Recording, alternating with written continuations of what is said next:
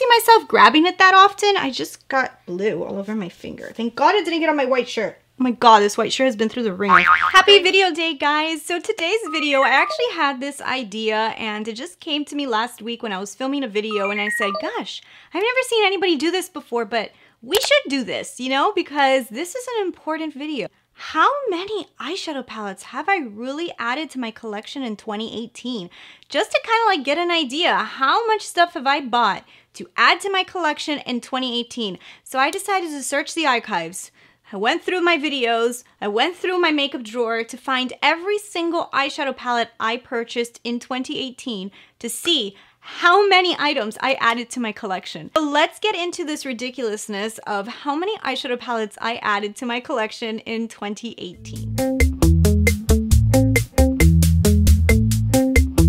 So if you guys are new here, hi, my name is Christina Brooke and this is the Glam Ranch. I'd love it if you'd hit that subscribe button. Also, if you guys want to participate in my giveaway, I am having a giveaway for December for all my subscribers. So I'd love it if you guys would love to be a new subscriber to my channel and hit that little subscribe button. And if you guys are a subscriber, hi, there again. So let's get to this. And guys, I feel a little, you know, as I was going through and picking out some of the stuff, I was kind of like, oh, like, kind of like realization of how many like eyeshadow palettes I've purchased, and I kind of was like, should I film this video? And I started thinking like, maybe I won't film this video. And then I was like, you need to film this video. You need to document how many things you bought this year so that next year, you know, you kind of stop yourself. And you say, you know what, Christina, maybe is the point that you stop. You stop and you stop buying it. Now, these are all products that I purchased with my own money. This is nothing that was sent to me. I purchased all of these items that I'm putting in this video. I'm also not including any of the items that I received from boxycharm because I do receive a lot of eyeshadow palettes in my boxycharm, but I didn't want to put those in here just because I didn't actually pick them. If you guys want to see like a separate video that I'll tell you guys all the items that I added also with boxycharm, I'll do that one. The problem is that sometimes I don't even keep some of the boxycharm eyeshadow palettes, so I'm not including those. I'm only going to include the palettes that I purchased myself this year. And let's start off. Let's start it off. Okay. I wasn't that frugal this year, I'll tell you that much. I was not. I was bad. Let's start off with this guy right here. So I purchased the Juvia's Place Masquerade Mini. I love this palette, so I am not regretting this one at all. This is a beautiful palette. And actually, you know what I just said the other day? I didn't have that many vibrant colors. I forgot. This one is super vibrant. I also did not hold back on spending a lot of cash on palettes because I purchased the Natahsha Denona Gold palette. This is her new release that I just thought was beautiful.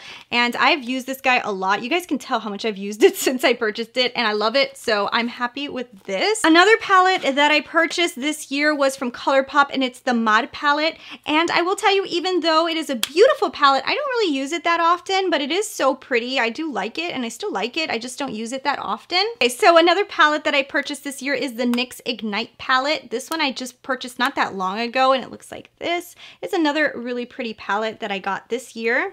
So this one here I was really excited for. This is the KKW Beauty Mario collaboration palette, and I do like this palette a lot. It's a very neutral palette and I do see myself reaching for it a lot because the colors in here are so easy to use. Happy so far with the purchases, at least, you know.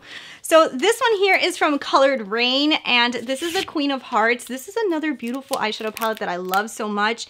And yeah, I'm happy with this one too. I think the pigmentation is great. You guys have seen me talk about this one. So this one here I purchased in the beginning of the year and it's from Violet Voss and it's the Rainbow eyeshadow palette. I don't know if you guys remember me doing like a double eye look with this one in the beginning of the year.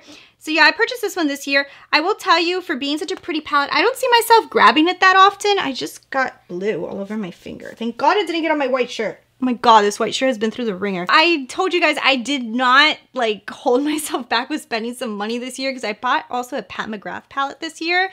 This one here is the Mothership 5.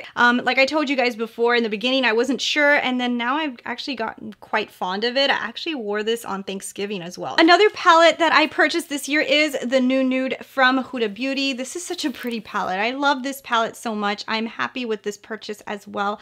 It's just beautiful. Everything everything about it. So now I've got two other Natahsha Denonas that I purchased this year. I purchased the Mini Lila palette, and it's a good palette. You know, I will tell you now, owning one of her larger palettes, I don't think the formulas are the same, but some of these mattes do blend really good and are very good mattes, but I think like the shimmery shades in these aren't the same, not exactly the same. The Mini Sunset palette, this is probably the mini of hers that I was the most disappointed here. I think the colors are beautiful. I just don't think that it is the same formula. It's a good little mini palette though. Like if you guys want just a good mini palette, this is a really good one. It's just if you know her formula, you kind of think like, this is not the same. I'm hoping that I have all of the palettes here, but I think I do. So I purchased this one from Koki, and this is the Artist palette, and I still do really like this palette. I just don't reach for it that often, I guess because of the colors. Like I said, maybe in the spring I'll start grabbing this one more. Okay, so this one here is from Dose of Colors, and it's the Marvelous Mauves palette. I thought I was gonna love this palette more than I do, and I know a lot of people really like this palette, and I'm not the biggest fan of it, but yeah. This one is pretty decent. This one's okay, you know, but I do like the colors. This is the Maybelline Soda Pop. I don't think I've used this one enough to like really say that it's great or bad or whatever, but I did use it on Halloween, and I do think that the pigment was really good, and I did a really cool eye look for Halloween. So this is a pretty nice palette. Do I grab it all the time? No, but then again, I've got so many. How could I? Now, this is a mini from Huda Beauty. This is their Mini Obsessions palette. I really like this Emerald Obsessions. I just think the colors in here are so different and unique to my collection. I don't have like these type of greens, so it was such a good addition to my collection. Another one I added was the Born to Run from Urban Decay. I'm really happy I added this one this year. So this is one of the last palettes that I've purchased this year, and it's from Marc Jacobs, and it is this beautiful little palette. You guys just finished seeing me do a whole review on it, a first impression, and this is their Leopard Frost collection. If you guys haven't seen this review, you guys got to see it. I love this. This is so beautiful. I just added it to my collection just recently, so I have to keep on trying it, but so far I'm pretty obsessed with it. I also have a few more palettes that I picked up this year, but I haven't tried them yet. I'm not including them in the video until I try them because I don't think it counts.